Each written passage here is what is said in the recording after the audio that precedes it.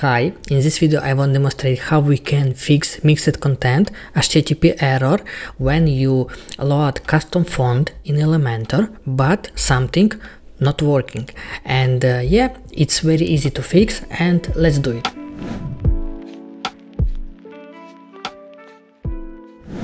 So now I develop a website for my client and I noticed this problem. I didn't find a solution in internet and I decided to record a video. Also, I will prepare an article to my blog and you can find the link in the description to this video in text format, how to fix it. So, and do you see, I think it's visible different between fonts, but in theory it should be the same because we use the same font. And example, my test font which works doesn't correct. Let's go custom font. It's even the same link to the file but doesn't work. And how to fix it? The biggest problem is here. When we loaded a font, this one, the problem is here, auto-generating without HTTPS link. And how to fix it?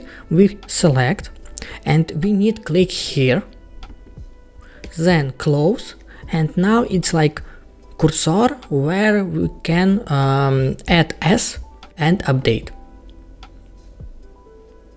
Done. What we need to do, we just need to pick another font and now come back to what we need, click publish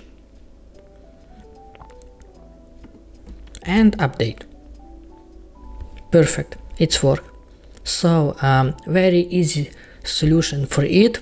It's my client website and I will blur some items, but in general how to fix it, it's very easy, just to add HTTPS to the link and it will work.